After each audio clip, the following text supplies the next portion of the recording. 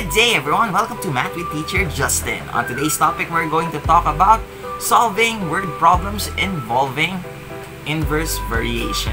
Alright. Okay, let's have an example. Okay, in this word problem, we have the bases of triangles having equal areas are inversely proportional to their altitudes. The base of a certain triangle is 24 centimeters and its altitude is 30 centimeters.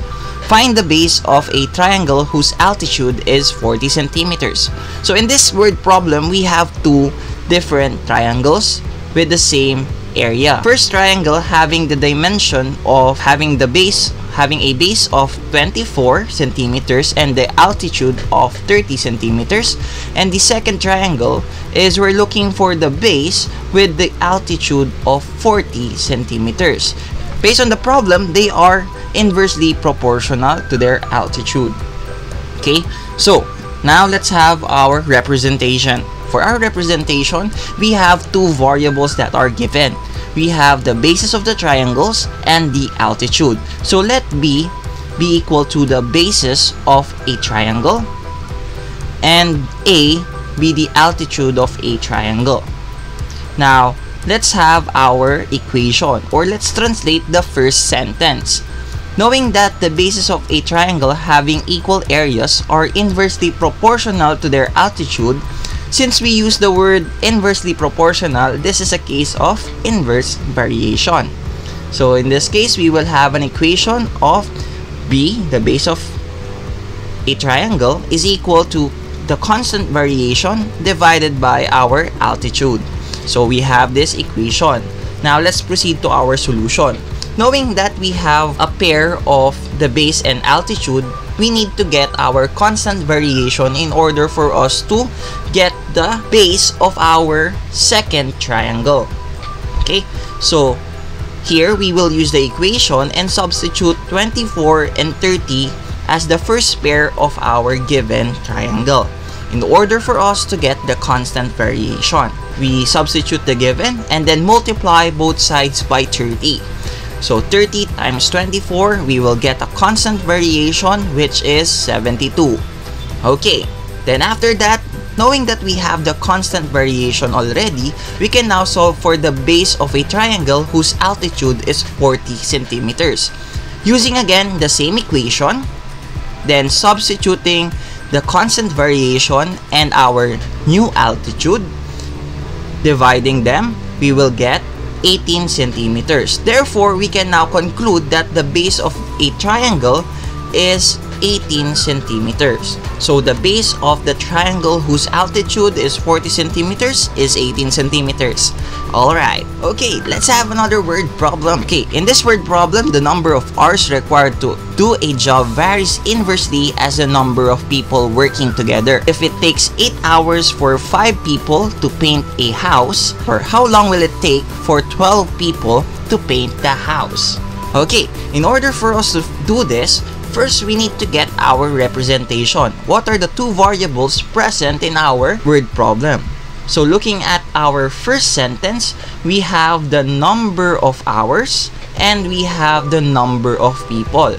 They are the two variables that are present in our word problem. So let H be equal to the number of hours required to do a job.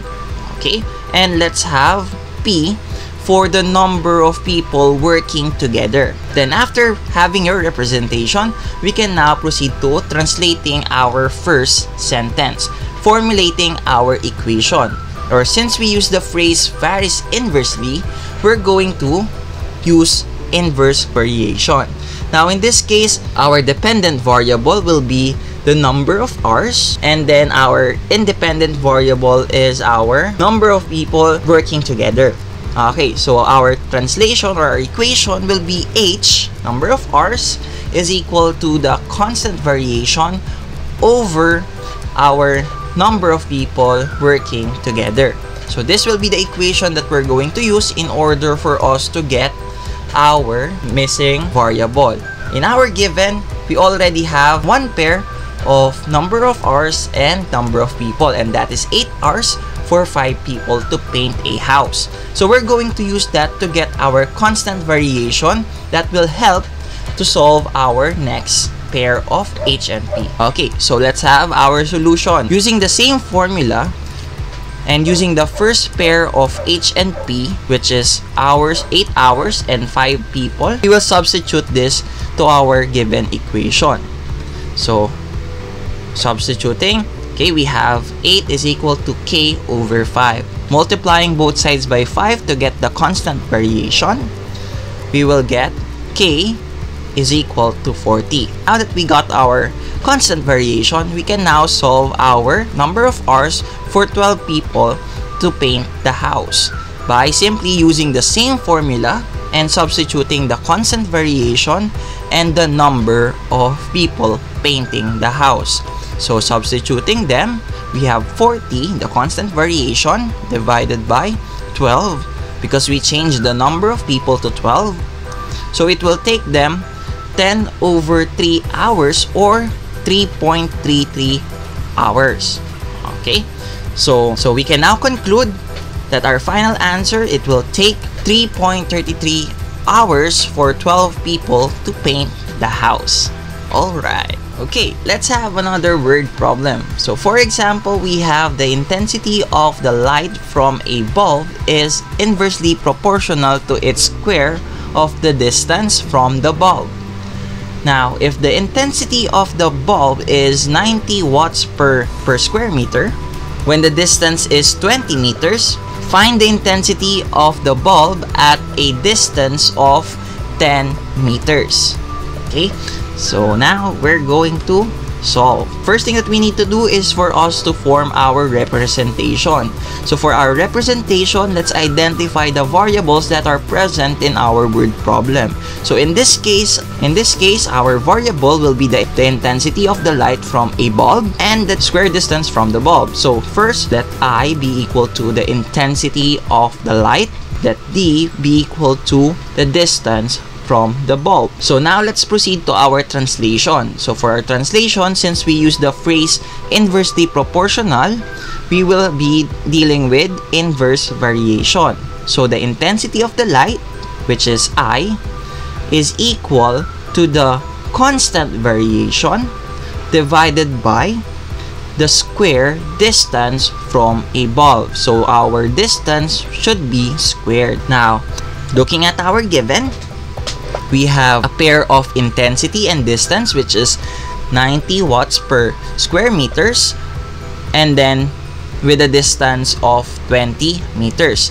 Now we're looking for the intensity of the bulb at a distance of 10 meters. So the next thing that we're going to do is for us to get the constant variation. So to get that, we will use first pair of intensity and distance and substitute that to our equation. So we have I is equal to K over D squared. Then we substitute our pair of intensity and distance to our equation. Simplifying this by multiplying both sides by 20 squared. Multiplying them, we will get our constant variation, which is 36,000. Now that we know our constant variation, we can now solve for the intensity of the bulb at a distance of 10 meters by using the same equation. This time, we're going to substitute our constant variation and the distance of 10 meters.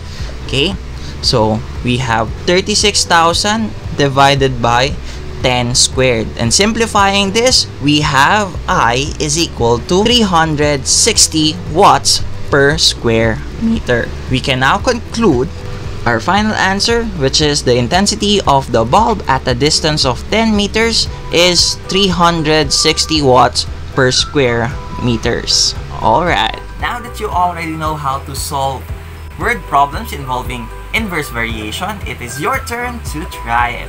Please click the link in our description box below in order for you to test your skills. That's it for today. Again, I'm Teacher Justin. Goodbye, God bless, and stay safe. See you on my next video.